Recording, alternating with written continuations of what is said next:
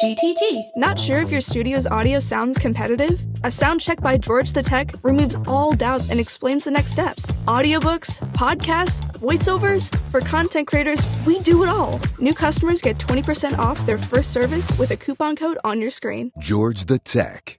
Hey there, George the Tech here. I love mixing it up with locations and gear. Today I'm talking into my Audeze Maxwell headphones, using the headset mic feeding into my MacBook Pro using the Audeze's USB dongle. There you go, for all you geeks that want to know. All right, what are we doing today? Well, I thought I would show you some new slick tech for your MacBook. Okay, so I just got this MacBook Pro M1 16-inch edition on eBay. It's incredibly powerful, capable, amazing screen, and a hell of a good value at like $800. So I wanted to spruce it up just a little bit. So what I chose to do was to actually get myself this very unique memory card reader that fits into the side of the MacBook flush. It's going to go right into this memory card slot right here. What makes that special? There's a million card readers that fit those slots to be able to read a micro SD card, right? Well, this one company makes one that's custom made to fit specifically in that opening with a flush finish that looks exactly like the finish of the Mac. That may sound like no big deal, but it has to be engineered specifically because Apple changes the depth of that opening or that port at their own whim, whatever it suits to them. So here's what I found. Made by BaseQi. It's called the aluminum micro SD card adapter for MacBook Pro 14-inch, 16-inch. It's an adapter only, and that is the model UHSII-420A for MacBook Pro 14 or 16-inch. Specifically, the new MacBook Pros. It may work with the older Intel MacBook Pros, but this is really intended for the newer series M1 and M1 through M4. Okay, so I've opened it up. You can see there's a lot of contacts on the bottom of this card, but that's going to slide right in to the SD card slot on the side of the MacBook Pro and give us theoretically the maximum possible read-write speed from a micro SD card like this one. This 512 megabyte SD card with a maximum 160 megabits per second read speed, probably about half that write speed at the time of this video, was $30. It's capable of reading and writing at speeds fast enough to record a compressed 4K video. I don't know if I'm going to use this for my read-write drive when editing video.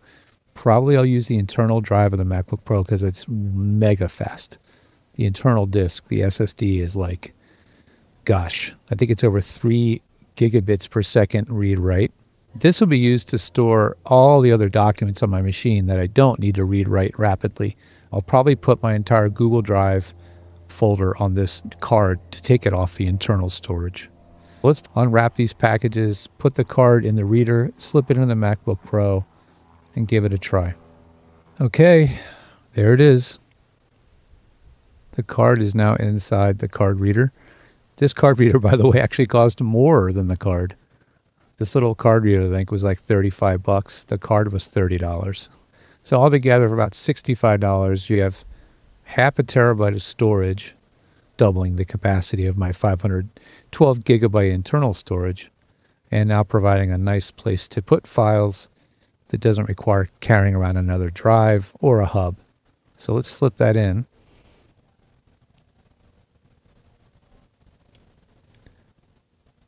I want to make sure it's all the way in and add a little indentation. If you don't have a fingernail, you can always put a little screwdriver to pop it out.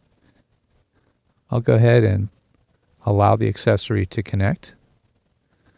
The next thing we'll need to do is format. So we'll go to Disk Utility. There's our new disk. It's actually already formatted in exFAT. That means this disk should already be ready to read and write. I don't necessarily need to reformat it. It will work as is. So then I'll go ahead and open Finder. Scroll down. We'll find untitled. I could give it a name. In fact, I can do that right within Finder. We'll call this 512 gigabyte flash. All right. Let's put something in there. What should we put in there? I'm going to go to my desktop, maybe downloads, just as a test. There's always lots of junk in the downloads folder. I'll grab everything in downloads, copy. I'm going to make a folder and just call it test. Paste it in there. How much data did I just copy by Command-I that? Looks like I copied about half a gig of files, 520 megabytes. All right, let's see how long it takes to paste that in there. Preferring to copy items, 527 megabytes of files. It says about 35 minutes to go. Then now we're at 45 minutes. Now at 46 minutes. That is not good. It basically copied and wrote files very rapidly till it hit about 120 megabytes. Then it came to a screeching halt. And now it has resumed writing. It says 50 minutes, and now that number is falling again. About 1 minute per second, 47 minutes, 46 minutes, 45 minutes. Okay, so it's kind of what I was afraid of. The write speed on these cards is mediocre or very poor. I'd say it's all relative, but certainly compared to a USB-C 3.1 drive, external flash drive, and definitely compared to the internal drives, the read-write speed of these cards is quite slow. When this is done copying over, which I may not even wait for, I'll run a disk read-write speed test with the Blackmagic speed write tester and see how it does. Well, look at that. All of a sudden, it picked up a huge head of steam, and before I could even wrap the video, it finished copying. It seemed in the end it actually took less than a minute to copy that half a gig of files. All right, let's give the disk speed test a go on the new card reader I've installed. So we'll go ahead and open here and select our target drive. There it is. Click open and start the test. You can see it surged and then it settled in. Surged up to like 800 megabits, then settled in. Then it dropped down to about half, and then it dropped down to what looks to be what is the actual real world sustained write speed. So it probably has a buffer. So it takes a big surge into a buffer, and then now we get the real world megabytes per second write speed of this card and card reader combo.